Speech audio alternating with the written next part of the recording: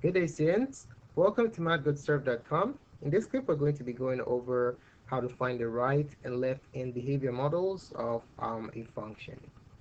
Don't forget to visit our website at mathgotserved.com for a wide variety of math tutorials ranging from algebra all the way to calculus. All right, so let's take a look at the question. It says, find a simple basic function um, as a right and end behavior model for the given function. So the function that we're going to consider is the function f of x equals 3 sine x plus x to the third plus the natural logarithm of x. All right. So before we solve this problem, let's go over the steps real quick for finding the end behavior model. So first thing you want to do, step number one, is you want to find the limit as x approaches plus or minus infinity of the add-in functions, the functions that you're adding.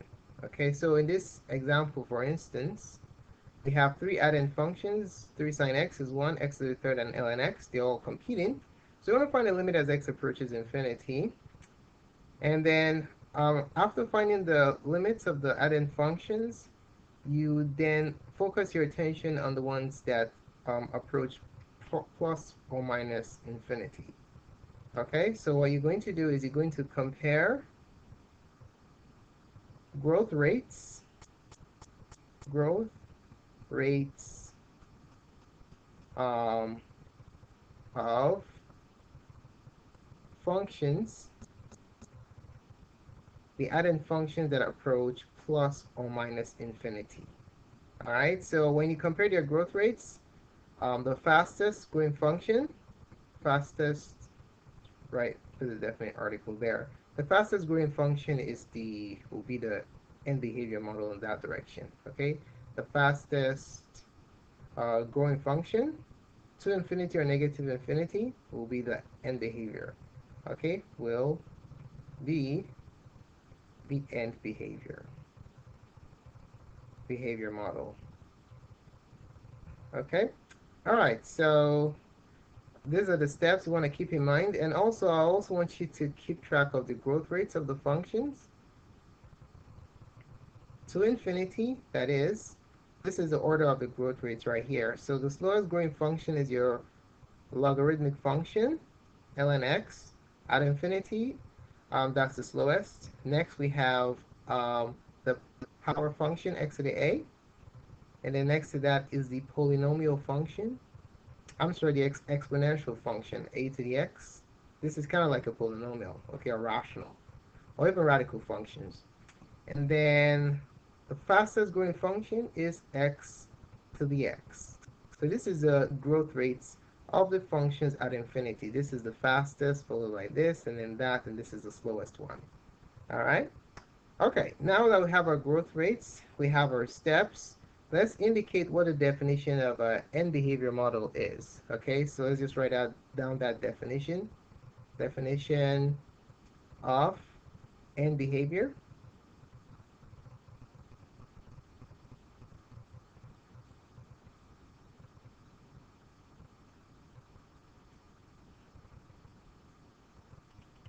So let's say g of x is the end behavior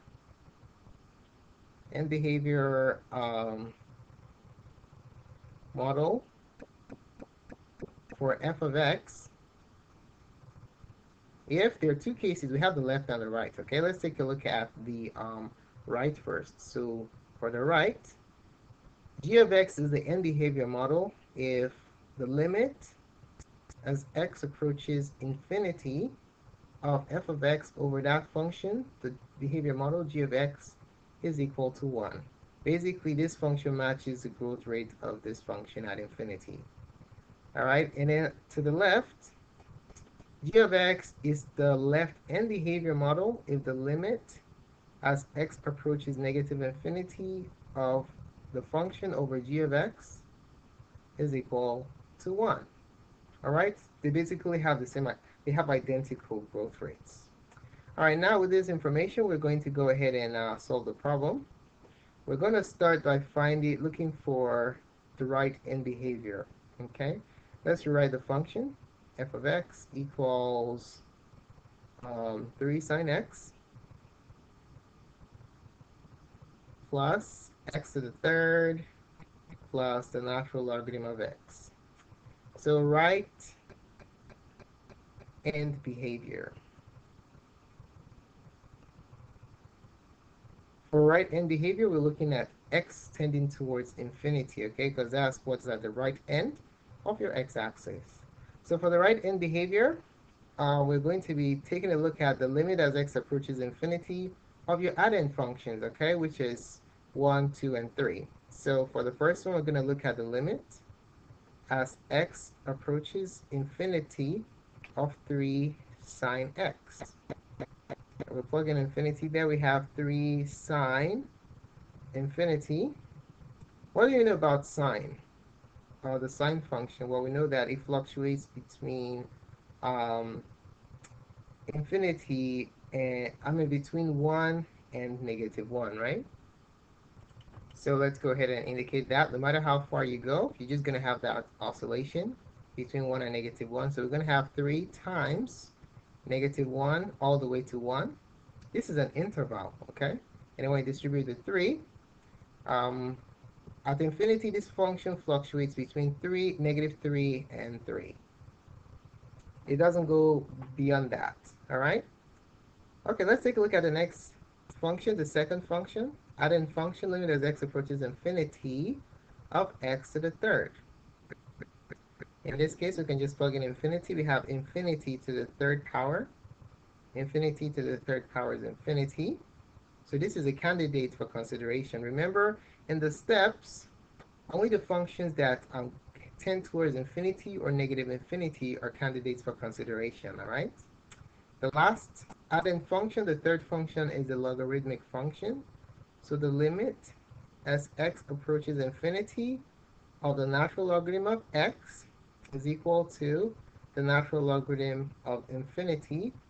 Do you recall how the logarithmic function looks like? Let's go ahead and sketch it. The logarithmic function has a vertical asymptote at x equals 0, and then it tends towards infinity slowly, something like that. All right? So the limit as x approaches infinity is going to be infinity here. So the natural logarithm of infinity is also infinity. So we have two candidates to compare. These two tend towards infinity. Now, how do we know which one is the answer? We're going to compare the growth rates. So do you remember the order of growth rates from the slowest to the fastest? Let's refresh our memory. Again, slowest to the fastest. The slowest one is the logarithmic function, followed by your power or polynomial function. And then that's followed by your exponential function. And then you have this function right here, x to the x. That's the fastest one out of all of them. Okay, so let's enumerate our function. Let's say this is function 1 and function 2. Function 1 falls here and function 2 falls here. So which one goes faster? The polynomial function x to the third goes much faster than the natural logarithm of x at infinity. So our right end behavior model is x to the third. All right, so let's go ahead and write that down. Right end behavior model is x to the third. Also, let's write down the meaning of the answer. What on earth does this mean? What does it mean for x to the third to be the right end behavior model for f of x? The meaning is that the limit as x approaches infinity of your original function f of x divided by the right end behavior model x to the third, your answer is going to be equal to 1. Because at infinity, this function behaves just like x to the third, so if you divide them, you get 1. Okay? All right, now let's look at the other side. Let's look at the left in behavior model and see what that is. Left and behavior model.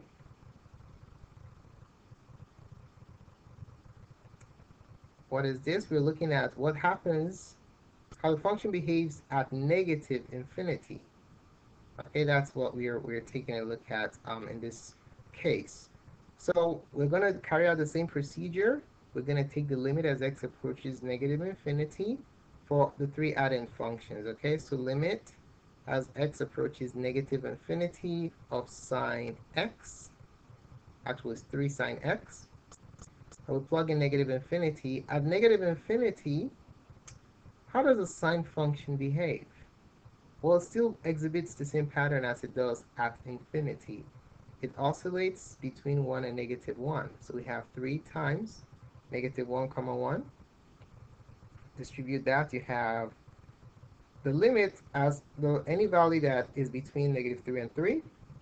That's where the fluctuation happens. All right, now let's take a look at the limit as x approaches negative infinity of the second add-in function, which is x to the third. So we plug in negative infinity, so we have negative infinity to the third. If you raise negative to the third power is negative, infinity to the third. Infinity to the third is infinity, so negative infinity is the limit as x approaches negative infinity of x to the third. Last but not the least, the third add-in function is your natural logarithmic function, limit as x approaches negative infinity of the natural logarithm of x. So we're going to be evaluating the natural logarithm of negative infinity. So what is the natural logarithm of negative infinity? You draw your graph. Let's take a look at the graph. What happens with the logarithmic function at negative infinity? Well, if you take a look at the logarithmic function, we know that it's always greater than 0. This is negative infinity right here. So what happens with this function at negative infinity? The answer is it's undefined, okay? This input is way outside the domain of the logarithmic function. The logarithmic function is always greater than 0, okay? So this result is undefined. So if you think about a race, this this function is disqualified. It's not qualified to compete. So we have only one function because this one is bounded between two finite values, so it doesn't even count. Negative infinity was as a result of x to the third. So what does that tell us? It tells us that the left and behavior model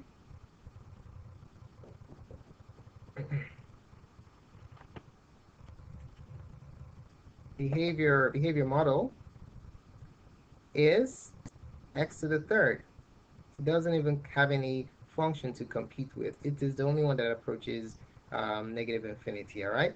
So what is the meaning of this? The meaning is that the limit as x approaches negative infinity of the original function divided by a left and behavior model x to the third is equal to unity, is equal to 1, because your growth rates are identical, okay?